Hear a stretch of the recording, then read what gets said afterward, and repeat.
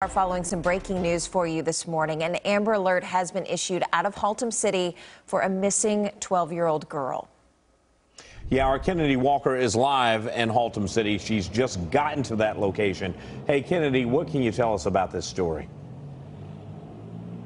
Hey, good morning, Keith and Madison. Yes, I'm live outside of the Haltom City Police Department where police officers are working to find that missing 12-year-old girl. And guys, I think all parents watching this right now can agree that this is every parent's worst nightmare. Now, 12-year-old Cassie Johnson, she went missing on Monday, according to police. Johnson was last seen wearing at school on Monday and then disappeared. Police say she was last seen at North Oaks Middle School and disappeared after crossing the railroad tracks near the library. She left behind her laptop and her cell phone and was last seen wearing a black hoodie. Now, of course, anyone who has any information is urged to call police immediately. Again, we are outside of the police department and we are waiting to hear back from police officers, Madison and Keith. But again, very sad situation here.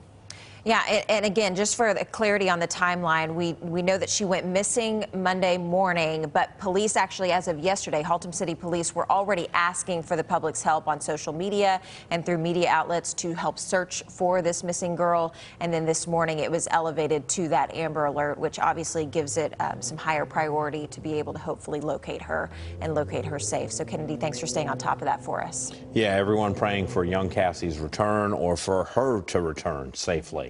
We'll keep you posted as soon as we learn more information. You'll know it right here on CBS News Texas.